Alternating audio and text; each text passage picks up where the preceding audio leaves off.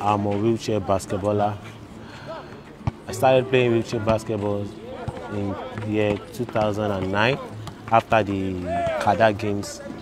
Then in year 2013, I represent the country in South Africa for African qualifier, where we won silver to place second in the competition, and also represent the country at the All-African qualifier in year 2016 in Johannesburg in South Africa, where we also won silver for the country.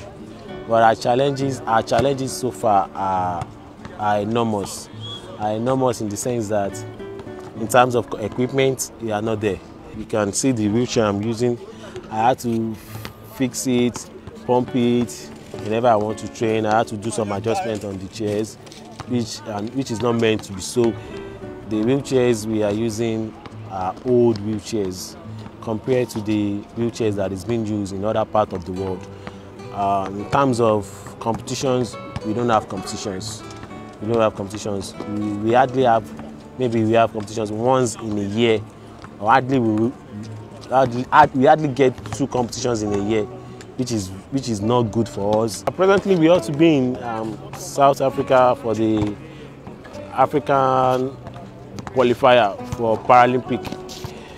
But what we were told is that there was no fund from the governing body to take us, for us to go to South Africa for the qualifier, and that has been a major challenge that we face in wheelchair basketball when it comes to going out for international competitions.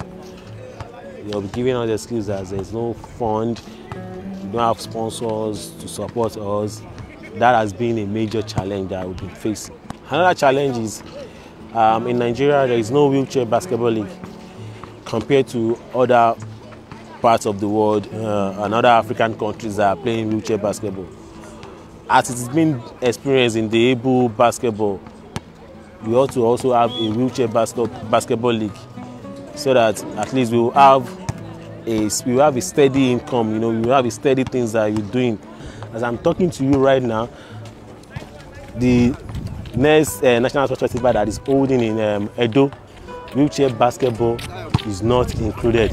Despite all our efforts, we represent the country in international competitions. We are recognized internationally. But here in our country, wheelchair basketball is not included in the National Sports Festival, which is very, very bad. It's very, very bad. So we are calling on the government to please look into it. Let there be a para team event in the National Sports Festival. They should please look into it and help us.